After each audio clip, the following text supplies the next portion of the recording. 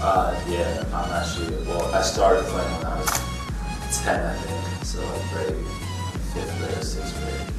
And then, yeah, like what Paul said, it was just something that was easy to pick up and like, yeah, buying, using ball. So like, and at that time I was a little fat, so for me it was like not possible. It's possible. My mom was telling me that, Chris, you gotta do a little exercise. You're getting a little fat, and I was like, okay, what should I do?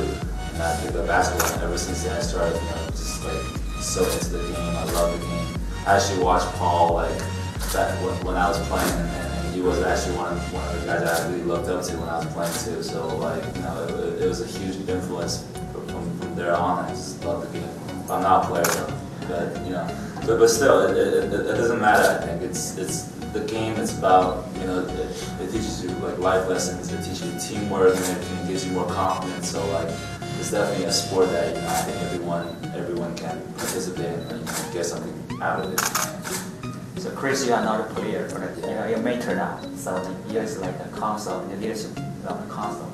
So both Paul and Chris, how do you see your responsibility as a member of the junior NBA leadership council? Yeah. Well, for me, like, I'm not a professional player, so like, really, like teaching skills and everything. I'm sure like we have all the professional players, they can all help out. For me, like all I really want to bring to the youth is the energy, the good vibe. Like, I want to tell them like how this game could change your life. It doesn't matter if you want to be a player or not. It can just be a hobby or something that you do or an exercise. But I just hope that they can learn like teamwork and life lessons behind where it can make your life better. So for me, I'm going to try and just talk to the youth and try to influence them in that way.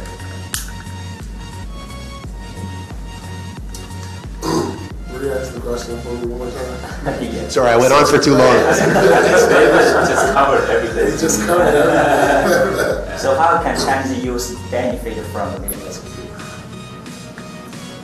Completely covered. Yeah. I think this is a great platform because when I was 15 years old, I actually was part of the program, Junior NBA, and I had a lot of fun. And it was such a I think it gave me the chance to really like kind of play the game and kind of shine and have the platform where I can compete with other youth, other players at the same level and where we can compete and like just have fun and enjoy the game. It's such a and plus we can have obviously like training professional people coming in to help us out. I think it just gives the youth such a great platform to really get a chance to know basketball and play basketball and enjoy the game. So I have a final question. I would like Oliver can yes. He wants that stress. That stress. Yeah, but to me also, I think this has always been really fun for me, and this is my second time playing this. So I had a lot of fun. So many activities going on, so many things, and every year I try to if I can't come, I'll watch on TV. I've been doing that growing up, and like now I'm like kind of part of it. So I feel really blessed and like happy to be here. So back-to-back games and road trips and everything, takes the time out of his schedule to come to All-Star to be with us here as part of this announcement. Chris Wu, who's globetrotter.